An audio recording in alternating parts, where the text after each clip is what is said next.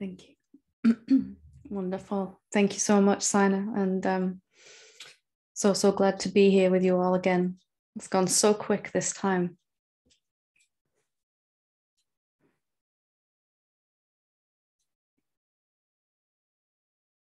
It's funny because I remember watching that Mooji video and desperately hoping that something would happen to me, and desperately feeling that what had happened to him would never, could never happen to me. And he always almost brings a tear to my eye just to kind of look at what's happened in the last 10 or 15 years with a little or a lot of self-belief, a lot of somebody asked me yesterday, actually, what is the difference? You know, what's my idea? What's my opinion on what's the difference between somebody who makes it to awakening and somebody who doesn't? And what struck me was those that believe it's possible for them. You know, if other people have done it, then it must be possible for us to do it too. So it just reminded me of that watching that video. It was how things have changed since I last watched that video. And I must have watched 100,000, maybe a slight exaggeration, of Mooji videos and, you know, others. So if you feel like that right now, that there's a doubt inside that it may not happen for you, I would really just sincerely encourage you to look at why you think that. And, you know, just because our mind is certain of that fact, does that really mean we have to hold on to it? Because that is the huge difference. Those that are willing to question why it shouldn't happen, in fact, when we are already the self, we're only waking up to that. So, a lot can happen in a short time when we begin to know it's possible, and then know it's probable, and then know it's definite. It has to happen if you are already the self and you want to see yourself clearly. What can get in the way of that? If there is no separate person there to get in the way, although we all experience it as if there is, then really what can slow it down once you get into that mindset? What I really wanted to talk about tonight, which I hope will be a useful subject for everyone, is desire, because it was something that was very confusing for me. I remember hearing all these great teachers say that there is no desire in the self. There is no wants or needs in the absolute reality.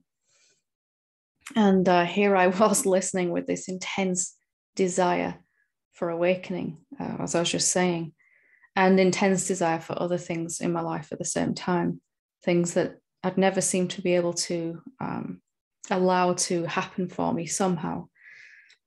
And so I hope it's a useful subject. What do we do with desire? Should we try to get rid of it? Should we embrace it? Should we, is it something we can work with in an awakened way? And perhaps most importantly, why do some desires show up and others don't?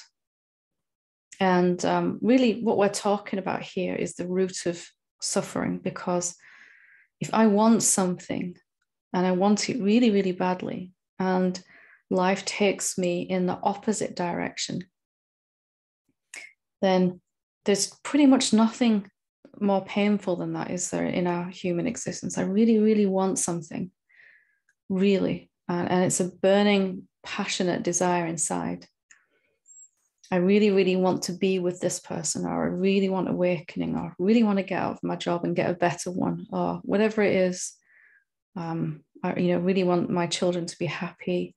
Whatever it is that we desire, if we think life is going to go this way and then it goes off at some tangent, then we can begin to really feel a sense of a deep, deep pain. And for myself as well, I developed a deep mistrust of life because it seemed to do the opposite every time of what I wanted. So I really was curious about this. Why do the masters say that there isn't any desire? And what do I do about my own strong desires at that point? How do I reconcile those?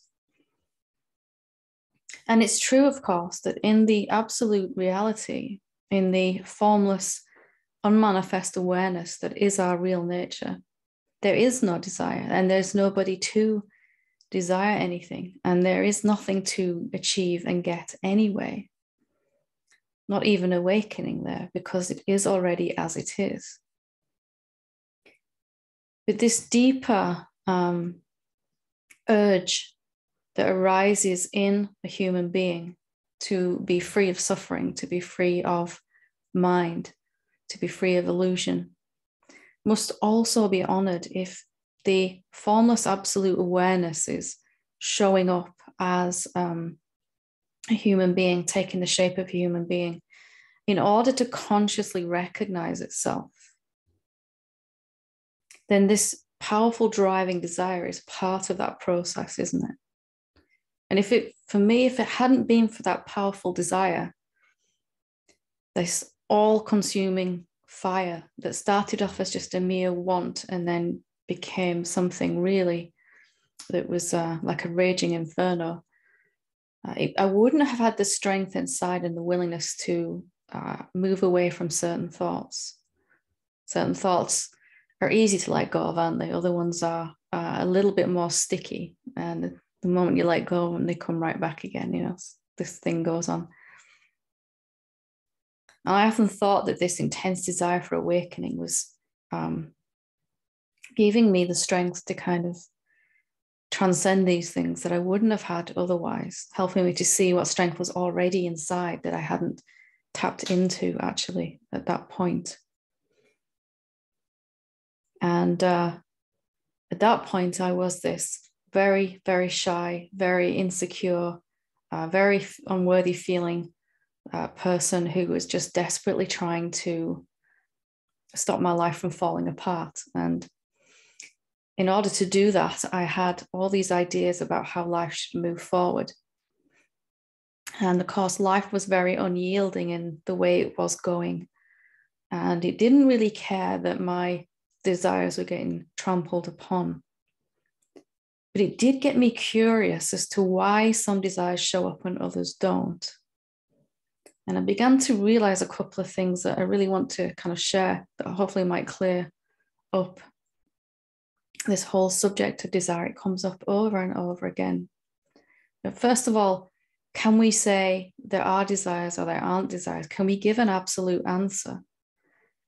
Not so much really in the end, because as we just said, in the formless reality, there isn't any desire. But then in our human beingness, the way that the formless reality is taking shape, there absolutely is desire. There's a desire to take another breath. Later, there'll be a desire for food and sleep, desire for awakening, as we've mentioned, desire for loving company of a sangha like this, a family. On and on it goes. And then desire for others to wake up, desire for the planet, the species as a whole, our species, to take an evolutionary step, let's just say. So it's a yes and no answer, isn't it? We can't really say absolutely in the end whether desire is real or not. Of course, that's not satisfying for the mind at all. It wants to know which one is it, yes or no. But to deny the way that the self is appearing, that pure awareness is showing up as a human being, also means to deny our desires. And desire is really the way that the manifestation moves. The manifestation grows. Plants desire more light, so they grow towards the light, facing the light. Animals desire safety and community. And you can see that they gather together in groups, just like human beings do, of course, for comfort and safety. So all over the planet, there is the evidence of desire. The very fact we're all sitting here now is the fruit of our desire, isn't it? That we have come to listen to this powerful call within us to be free, to wake up. So desire, it does and it doesn't exist at the same time. And if you can relax about that a little, or just not be so confused that it's confusing, let's just say, that one of the amazing things the self can do is appear as a human being, where there is such a thing as time, seemingly desire, all of that, duality. And that this whole desire process only really seems to not work so well when the desires that we have are going against the way that life wants to go anyway. So the desires that I had that never showed up and still haven't are the ones that were 180 degrees. Here's where I wanted to go with my life, and here's where life was going, whether I liked it or not. And we've all had those moments. Some of them are incredibly painful. But painful as much as we're sure that where we think we want to go, or what we think we want to have happen in our life, is in our best interests.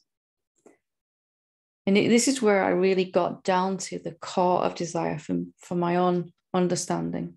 So I hope this is helpful too, to realize that what I want as a separate being, when I think I'm a separate being, is really going to be aimed at what's going to make me feel happiest, or what's going to make me feel best in this moment right now.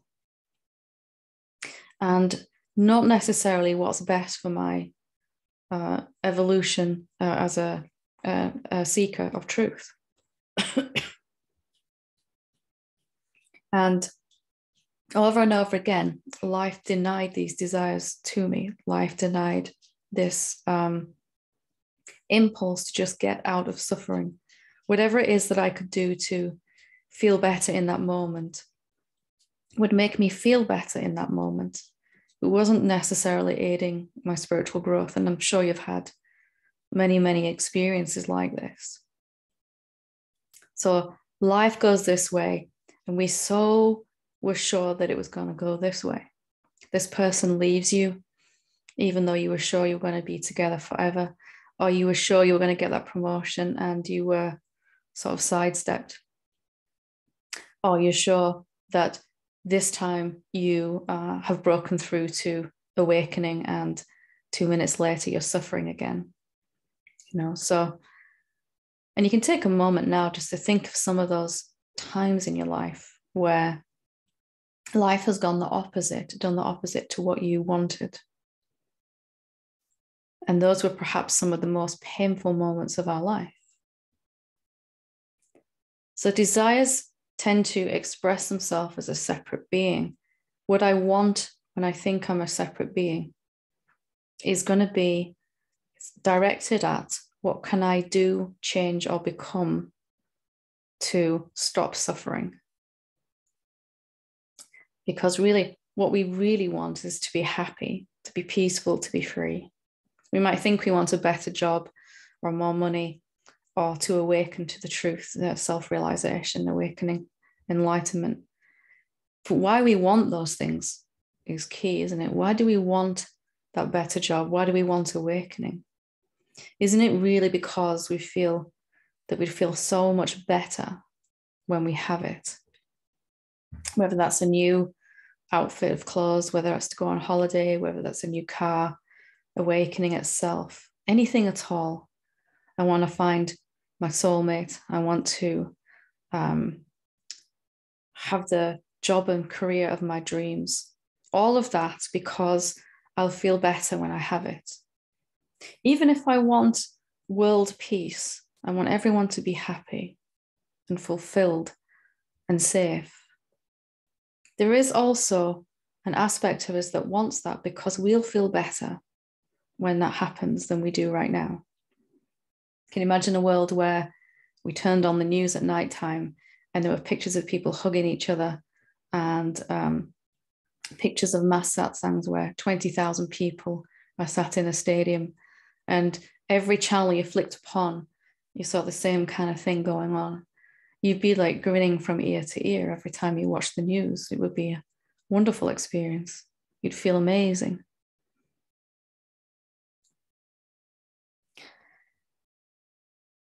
So life began to teach me, like had been teaching me all my life. Maybe it's truer to say I was finally able to begin to see that what I wanted as a separate being was skew to what life thought was best for me. And I began to investigate, as we've talked about before, but who is it that really had these desires, and began to discover the formless ground of my being, the pure awareness that didn't really want or need anything. And for a while, all my desires seemed to disappear completely, as I saw clearer and clearer that I am not who I thought I was. Everything just kind of disappeared, all my hopes and dreams and expectations and all of that. But then as that deepened, it's the realization of that all of this is me. There was this kind of resurgence, at least to some degree, of some of these desires. Some of them never went away, just kind of temporarily did. And they became more, instead of focused on what can I do or what can I become in order to be happy, it was really more how can I help other beings and what can I do to serve those beings. And this intense desire, intense, stronger than even when I wanted to wake up. How can I help others wake up? And then even that desire began to be at odds with life itself, even that. And this, ultimately, this desire, what can I see clearly? I want to see clearly. I want to see reality clearer each and every day. And that in itself will help me and everyone else. And that desire is still here, and it's never gone away, and it's stronger than it's ever been because of it is in alignment with reality. It is in alignment with where life is going. And it is, in fact, life calling forth that expansion. We feel it as a human being, we feel it as I want this thing. But really it's life expanding, isn't it? The way that life moves is through desire and expansion and manifestation. So those desires that haven't happened for you, even if it's awakening, or just to feel good enough for a moment, whatever it is that you want, maybe have a look at why you want it and find the most direct thing that do you really, really actually want awakening? Or is it because you really want to be free, peaceful, happy? Would you still want awakening if it made you feel miserable? Would you still want that Mr. or Mrs. Right if they made you feel miserable? Would you still want the new job or to run your own dream business or whatever it is that we want? So for me, this maturing of desiring something as a separate being into what the self wants to move as, what it wants to evolve into through and as this human being, and all that involves, all my relationships and everything, is what do I really want actually? Why do I want this? What's underneath this? Is there a more primary desire than what's showing up even? When I get down to that primary desire, by asking this question, why do I want this actually? I kept coming back to this one simple thing, because I want to be happy. And then it flipped on its head. The self wants, you could say the self wants to express its own innate nature. It wants to be and live free. Instead of trying to do or get or become something to be happy. I just want to be happy. And then those things just kind of seem to happen on their own anyway. But they're not really needed or wanted. They're just happening in agreement with your own joy, your own inner state.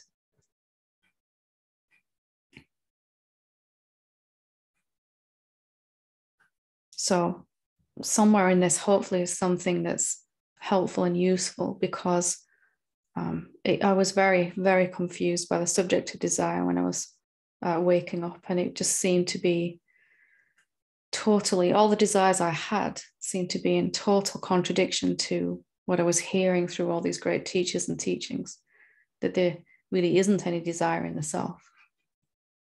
And struggling for a very long time, trying to resolve the desires that I still had. And some of them were getting stronger as awakening progressed. Even the desire to be, to know myself in a way hasn't ever disappeared. It's stronger now than ever, much to my surprise. Have you noticed that the desire to be free, to live as this, to know what this is, it doesn't diminish, does it? It gets stronger as you get closer to the truth and you begin to live as that more. It seems to make sense that that would diminish, but actually it's been the opposite. Every day, more passionate, more devoted. So just want to throw it open if anyone has any questions about desire, because for me it was a very confusing subject, or any questions at all about anything to do with awakening. Feel free to put your hand up or just speak out. Any subjects that you feel you're having a challenge with. And also if there's something you want to share, you've broken through something, I'd love to hear about it. Anish, yeah? Hi, Helen. Hi. I think I follow you wherever you go. I'm like a family dog now. Lovely. So today's talk has been very helpful. And I've been thinking about my desires as well. And to be honest, I don't know if I'm a sincere seeker, meaning I really want to be happy, so to speak, like you said earlier. And I feel like awakening will bring me happiness. Because it seems like the external conditions in life, right, they're not stable enough to give me lasting happiness. They're always like we try for a long time, don't we? We try to rearrange all this to make us happy. Yes. And then keep it there. Yeah. Yes. And it takes a lot of effort. And I mean, there's still momentum to that, but I feel like I'm seeing through that slightly clearer every day. Yeah. But with awakening, I feel like it'll be something stable I can latch on to. Maybe that's also coming from a bit of ignorance on my end. But I feel like awakening is the final thing to go out and get, right? Which will bring me lasting happiness. So in light of those comments, Helen, I mean, it's still coming from an ignorant self, right? Wanting awakening. How do I approach this? Any pointers? It's totally normal and natural to want to be happy, isn't it? And in fact, maybe it's a sign of maturing spiritually when we realize, as you said, nothing out here is going to give me that. And it's not going to be stable. Even if I get it, it'll change. So there's only really awakening that can provide this lasting, stable happiness. But there's always two aspects to it. There's some part of us that is pursuing awakening because we want to feel peace and joy and love and all of that. So it might feel like an egoic way of trying to get something so that I'm happy. But there's also that part of us that wants it just because it's what's true. But simultaneously, there might be two reasons why I want awakening. Part of me just wants it because it is what's true. I want to know myself, the self. And then there's the other part of us that, yeah, and I want that so that people finally like me, and people finally want to be around me, and so that I'm happy, and so that my bills can get paid, and, you know, all the other things that seem to kind of happen. And that is totally okay, isn't it? Totally. Of course, you're going to want to live in abundance too. And to deny that is going to set you back, because those things that we want to feel and have when awakening is really settled in, and peace and joy and all of that, those are the natural byproducts or fruits of seeing. So you can't really have one without the other. You can't have the awakening without the abundance coming as well, of all things inner and outer. So it's not as if we have to get rid of that egoic sense of self that, yeah, I want awakening so that I'm finally, so, you know, my ego was, I want to be someone special, you know, I want to be finally, you know, the most special person in the room or something like that. And it's okay, isn't it? Everybody has a little bit of that in them. And you don't need to get rid of that. The fact that you can see it and go, that's what's driving part of my search, part of my seeking. But isn't there also something there that's just wants it because it is what's true? If that weren't the case, then the moment you hit a obstacle or a roadblock, you'd give up, you'd be gone. Yeah, I tried that seeking thing, but it really didn't work out for me, you know. It's within all of us, isn't it? That feeling that I want this because, you know, fill in the blank. Yeah, I was just wondering if I'm really honest to myself or not, which is why I thought I should ask you, because there are, like you said, two sides to it. One is really wanting to know the true self, but also another aspect, which is like, it'll improve my life as well. And what if they're the same thing? Both the ego goes from it from its angle and the self wants it from this angle, but they might actually be the same thing. Awakening tends to produce this kind of peaceful, confident, happy, abundant, joyful human being also, doesn't it? Reflects us that. So whichever thing draws us initially, I think there's very few people that would come to the pathway initially just because I want to know what's true. Most of us are, I just have to stop suffering. I have to get out of this pain somehow. Very few of us ever come with that kind of pure motivation initially. That develops later, doesn't it? So it's always going to be a little mix of both. So yeah, I hope that helps to kind of reassure you. And a sincere seeker, I like that term. Surely just a sincere seeker would be aware of both of those, wouldn't be denying either of those kind of aspects.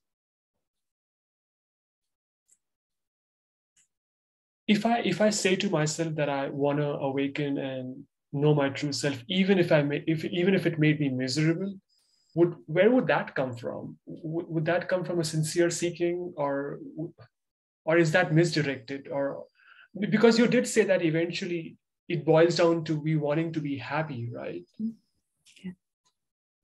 Yeah, and it's just a theoretical thing to kind of expose our motives. Would I want this if it still made me miserable? If I realized what I really am and I felt terrible, would I still want to embrace that? And when I asked myself that question, some part of me said, you know, hell no, you know, that's just no way. But there was this tiny little voice that went, yeah, actually, yeah, a tiny little voice. But of course, we know that it's going to make us feel very happy, you know, and consistently, unbreakably happy. So it's just it's just a theoretical question for me to help me expose my motives and just appreciate that there is also there's two motivations for it. Is you have to ask yourself that question: would I still pursue awakening if it wasn't going to give me peace, love, and joy? You get this no, and then somewhere inside there'd be a yes. Both of those, and it's okay.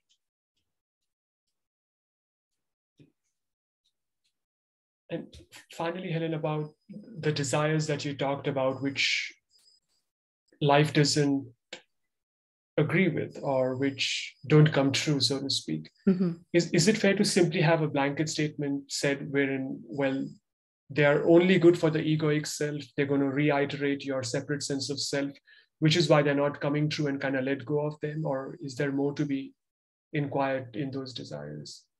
I think it's helpful to look. I mean, when I look at all of those that haven't happened, if I really look honestly, I can see that it wouldn't have been good for my mind, my body, or my awakening. I thought, of course, it would be. I thought it would be terribly good, but if I really get honest and sort of look at where that, if I'd have gotten that thing or that person, not so good, really. You know, so remembering what I really want more than anything is to be free.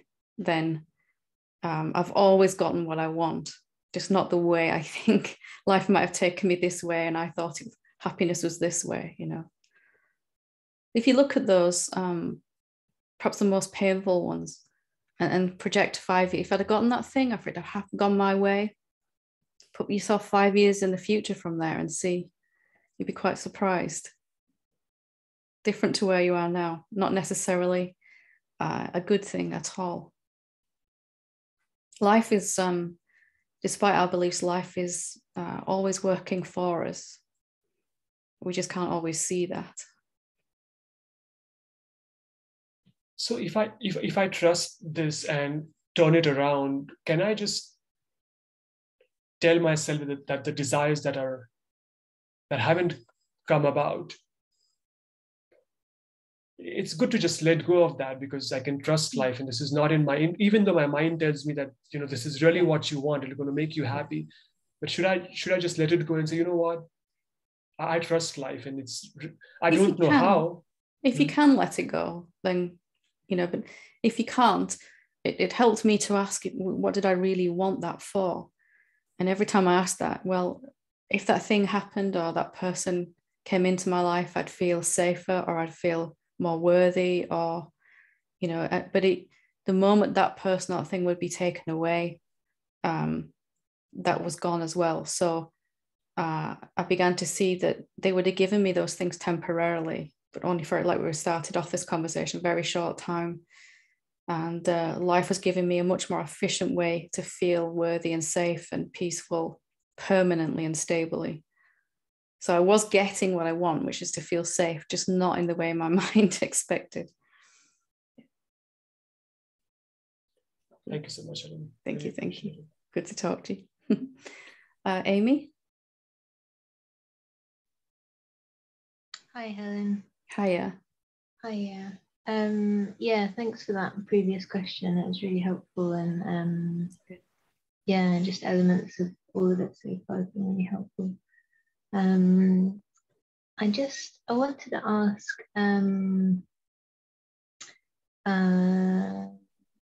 as far as health goes, I'm still recovering from COVID, and it's been, I don't know, I think it's been about 6 weeks so far, and I'm still exhausted.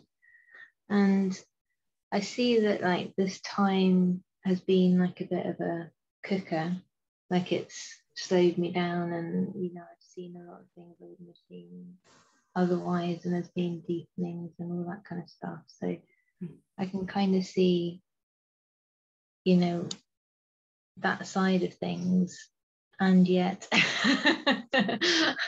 so I think my question is this just something to trust and let happen, or you know, should I be questioning it more, or looking at different aspects, or, you know, that you know, self-perpetuating thoughts and things like that. What are we talking about specifically here? We're talking about questioning, sort of looking at why it's taking longer than you would like to recover fully. Is that kind of what you mean? Yeah, I'm just oh yeah, I guess there's a feeling around, like, am I prolonging it somehow? Or yeah, I hadn't seen that before, actually. But in with my thinking about it. So your body might feel less than alive and energetic, but are you suffering during this period, or is it just kind of a because you can be in this kind of convalescing period and just kind of, well, this is a really nice break and I've got lots of time for satsang and time when I, or you could be, I really need to get better so I can get back out to work, and and probably truthfully some mix of those is going on in that, so maybe just questioning if there's a lot of thought about, yes, but I need to be better because, and seeing maybe if we can honor how it actually is in this moment more. So it really depends on whether you're sort of suffering through this process. I'm not talking about the physical body, I'm talking about you, so and if there is any kind of thought slowing down the healing of the body, then that would get it too. So for me, just the whole thing that came out of awakening for me, one of the many things, was this humility, this recognition that I don't really have a clue what should be going on right now. That life has proved that to me over and over again. And can I be with what is actually here, what's unfolding, even though I might have ideas about it more, why do you want to sort of rush back into things? And that's something that was quite revealing to me, sort of looking at my motivations for that. Maybe you've been, of course nobody wants to be sick or ill, but maybe you've been given a little time just to sit with this breakthrough you've had or having still. Yeah, I think there's little practical things because I'm not driving at the moment, so it's kind of like living up a hill and getting shopping and things like that. So, but there's other things I can do with that. But I can see that definitely, that really, really helps. Yeah, I think there was this little thing of like, oh, am I is my thinking prolonging it or causing it somehow as well? So that was good to see. Anytime we're sort of wondering about that, we can just see if we can let go into what's happening a bit more. Maybe this is how it is for a reason right now. Maybe I don't know what that is. Maybe I don't really need to, although my mind will, Yeah, I think that's been my sense of it, because there has been so many fruits and not so much that the human would want, because it's been very uncomfortable. It's been like expansion, contraction, and then but yeah, I can see that. I guess my question was underneath it, like, oh, can I trust this? And that's really our entire question, isn't it? Can I trust this life thing? Yeah. And some of the worst experiences of my life taught me that actually, yes, it's not necessarily going to go the way I think it's going to go.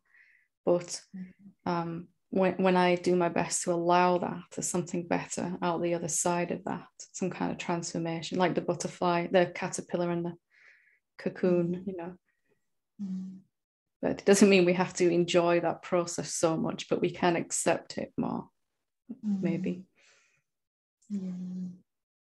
Wonderful. I've got just one more, if I could ask.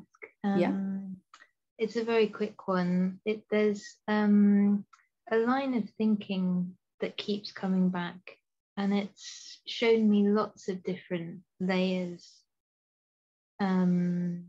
to just kind of the core of attachment, the core of attachment and attachment wounding and conditional love, really. Like, it's been showing me all of that.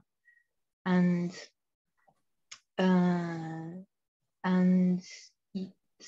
yet, like, the attention is pulled there over and over again. And as I'm saying it, it's probably a similar thing that I just have to go through all the layers,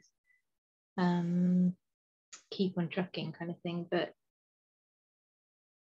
yeah, I guess what I've been doing is, inquiring into the root of what's underneath it all, and going through the layers of emotions and sensation, attachment, beliefs, and more recently with this deepening, just putting my attention back onto the field. So yeah, I don't know if there's anything more to say about that. It's very uncomfortable, it's very painful, and yeah. Are you saying some attachment something isn't kind of disappearing? Yeah, it's been a long time, and as I said, like, it's taken me through, into some very cool things, and so it's been. I kind of suggest this, looking at why you're attached to it. What does it give you? Or if it's a person, what does that give you that you don't feel you can get without that thing or that person? Security, approval, whatever it is that we're looking for it. Some old ways in our life, more and more we're looking from the inside. These things can come from the inside out, but every now and again you'll come to something that really hangs on, some attachment, and it's always because it gives us for me it was security, and to feel approved of, to feel recognized, something like that, Yeah, definitely. And then to sort of contemplate that, then do I need that? Sometimes just to see it, just to see what you've been getting from this relationship or this thing is enough. But if not, then just to question, why do I think it's not here right now? Yeah, okay. No. Good to talk to you. Thank you. Yeah, thanks, Helen. Wonderful. Rob, sorry for your wait, Rob, whenever you're ready.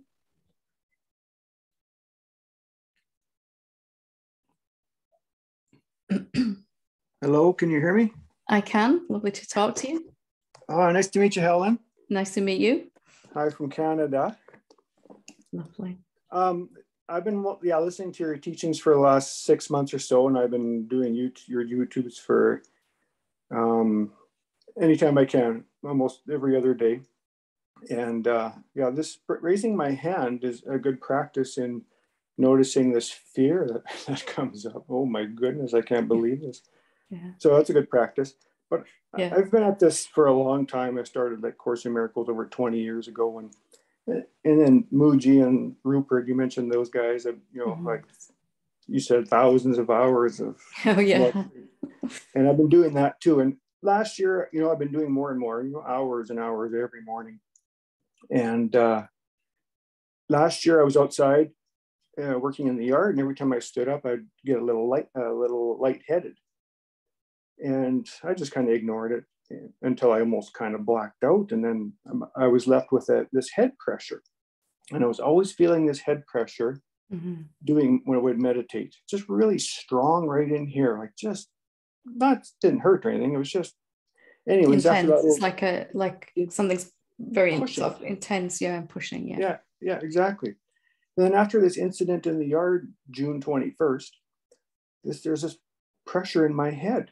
And it was I couldn't really even drive, hard to walk. I couldn't even, do the yard work much anymore. My wife was cutting the grass, but I had gone to the doctor, and they gave me an MRI and a carotid artery ultrasound, heart ultrasound throughout all last summer. Couldn't find anything. Couldn't find anything. And it brought up so much fear. Like I thought I was dying. My wife thought I was dying. And I said to her, this feels like hell. It's just like summer, and it was hot. We had this weird hot spell. It was like this perfect storm. And I wasn't conscious enough to just sit with this fear. I was lost in it. And I just came to the point, I've been doing this for like over 20 years, since the late 90s. And I said, I'm done with it. I just can't do it anymore. And for some weird reason, a Mooji online course came up, and my wife enrolled me in it. My first online retreat. She's enrolling me in this thing at the end of August. Right after you said I'm done. Yeah, she signs you up for this. Yeah.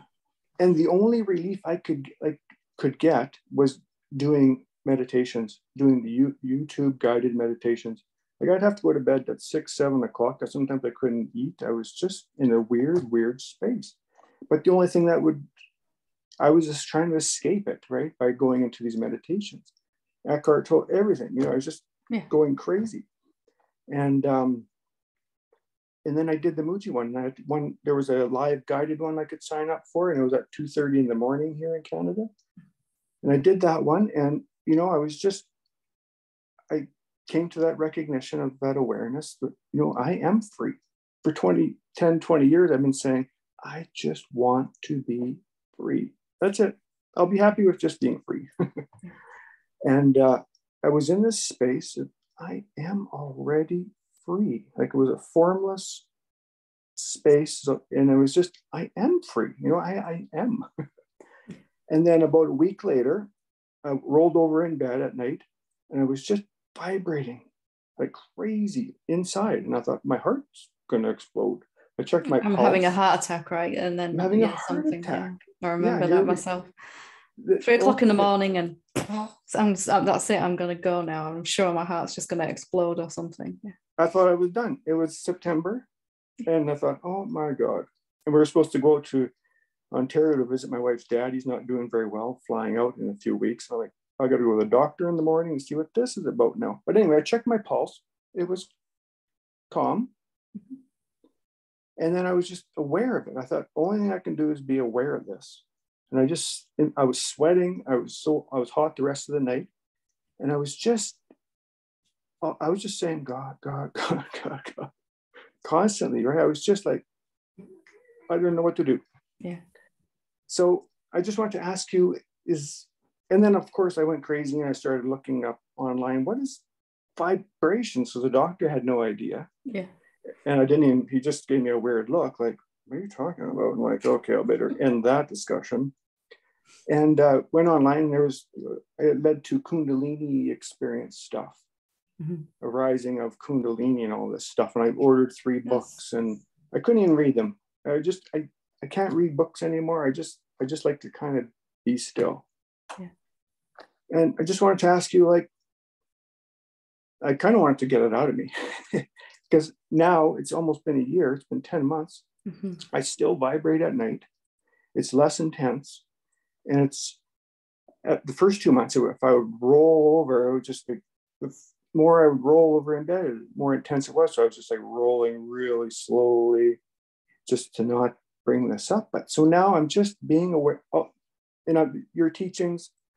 And I'm just like, I got your 2 books here. I'm Dissolving Ego and another one. And I'm going in, like you said, what does it bring up in you? And it brings up all sorts of crap. Like, I'm not good enough. I've always felt that when I was 12 years old as a child, I would be praying to God, take me, I'm ready to go. You can take me tonight. I'm done.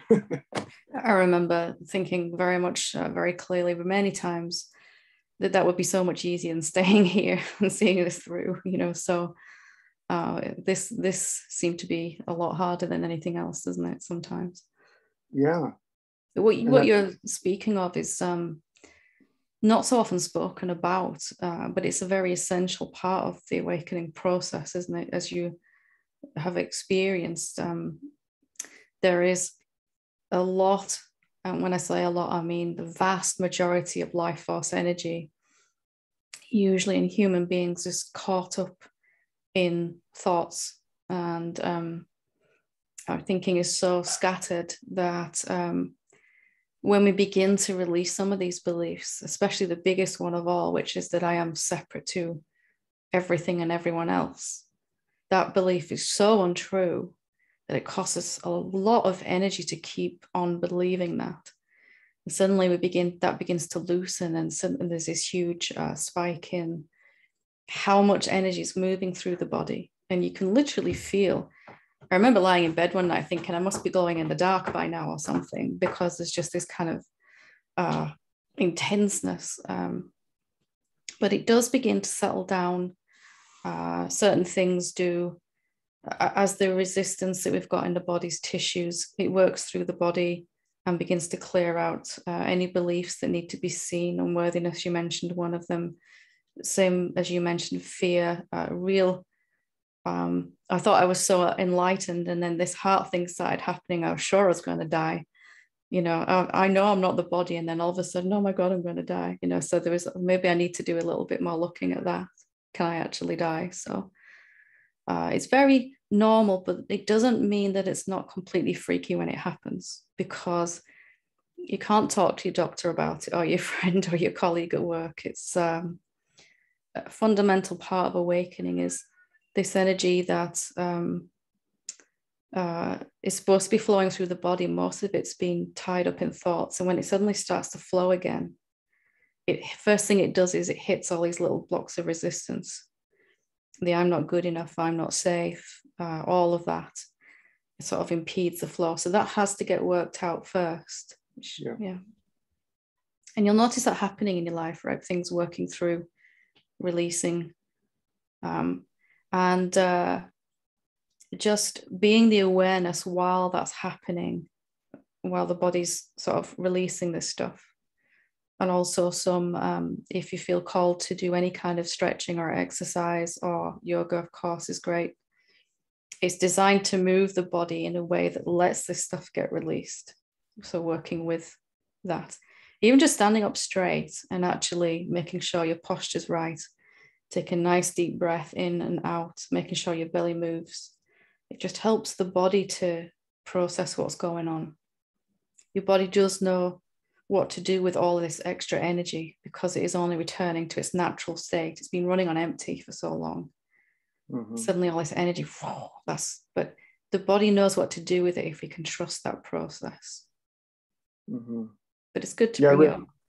Yeah, I read, where I heard of, I watched Bat Gap and quite a lot of interviews. And the people were talking, like you talked about, Rick was saying about energy. Some people, it was kind of dangerous and harmful. So that kind of got me kind of freaked out a little bit about this rush of energy going up the spine and kind of scared me. I think if we force that, my experience with others has been that if we force that kind of energy awakening, try to do something to stimulate it, it quite often doesn't work so well. It can actually be counterproductive and sometimes even harmful. But if that energy begins to be liberated, just as a natural consequence of seeing who you really are, then that's something that the body can deal with and knows what to do intuitively. Sometimes I would just laugh, sometimes cry. Sometimes I spend whole days yawning, just the whole day yawning. Sometimes I just feel moved to go for a really brisk walk, or go to the gym, or just lie down on the floor for no reason, So your body knows intuitively what to do if you can really sort of get quiet and listen to that. Really, it's only going to show you where it hits some resistance. The only time we begin to feel any physical pain with that, or the intensity that you mentioned, is really because there's some belief that's very, very opposite now to what's true for you. You can imagine how opposite the belief is that you're not good enough to who you really are. Mm-hmm. You're a divine incarnation of God, as we all are. And this idea that there's something wrong with me, I'm not good enough, is a real kind of blockage in the system, isn't it? Mm-hmm. An emergency alert came on my phone. There you go. Simple manifestation. Jeez. Yeah, you mentioned the yoga. I've been doing the yoga stuff. Like, I really enjoy that kind of stuff. And I got to walk every day. And like it seems like late afternoon, this sadness comes up. And I was like, oh my goodness, stuff is just kind of coming up. And I can't do too much exercise because the umbilical area is giving me trouble. Like, I had 2 hernia operations in the 90s. And now there's something going on there, which I can't really do too much strength, any kind of. But it helps to look at, have a basic working knowledge of the chakra system. So looking at the area of the body that you've got a challenge with, and then looking at, so that would probably be the solar plexus chakra. So maybe just have a Google of that. You don't need to be an expert on chakras, but sometimes it just helps. Okay, this is about the seat of personal desires, the seat of power. my ability to manifest what I really want in life, and any ideas that are contrary to how it is for the self, that my desires manifest effortlessly, are going to really mess up that particular area in the body. You know, sometimes it shows up emotionally, sometimes physically, sometimes financially, every which way. But just have a look at, you know, you could just simply Google which chakra covers this area of the body, and looking at the energetic issues will show you the kind of beliefs that must be in there. We don't know so much that they're in there, but they are slow enough and low enough in frequency to kind of really get in the way of this fast flowing life force energy. Yeah, it's definitely something in the root chakra area, because since 2007, I've been off work because of the lower back. Yeah. Lower 3 discs are degenerated. So yeah, there's stuff going on. And Louise Hay's work as well is great for the body. She's got a whole list of beliefs that the body is showing us we're still holding on to. And if the body is having to show us, it's usually because we haven't wanted or been able to see ourselves as yet. So, and then just questioning it, you know, is that true for the self, for the awareness? It's true for the separate being, but is that true for me now, given what I've seen to be true about myself? Yeah, I'm feeling guided just to abide in this sense of presence, this openness. And just, you know, I'm going to chill. As soon as I said that, I got this shiver over my body. And so your body instantly knows what's right for you. Yeah, I'm just feeling it right now. It feels really, really good right now. But also, and where can you be kinder to yourself? Can you be kinder to yourself? Yeah, I'm hard on myself. Yeah. I should have been enlightened 20 years ago. When I got the course in 2000, it said there was a workbook for 1 year. And I thought, okay, I'm going to be done in 1 year. Thank goodness. I didn't get to day 76. So I quit after that because it wasn't working for me. You know, I started again afterwards, of course, when I realized. But yeah. So yeah, we're just about out of time, I'm afraid. So I appreciate this so much. I think I'll join you again tomorrow. I think you're on. Yeah, wonderful. Yes, Satsang tomorrow evening. Thank you for sharing your experience too, because it's helpful for everyone, I'm sure. Yeah, I'm so grateful for you and everybody. It's just there's no place for this outlet. Thank you. Thank you. I'll hand the mic back to you, Sina. Thank you so much. Namaste.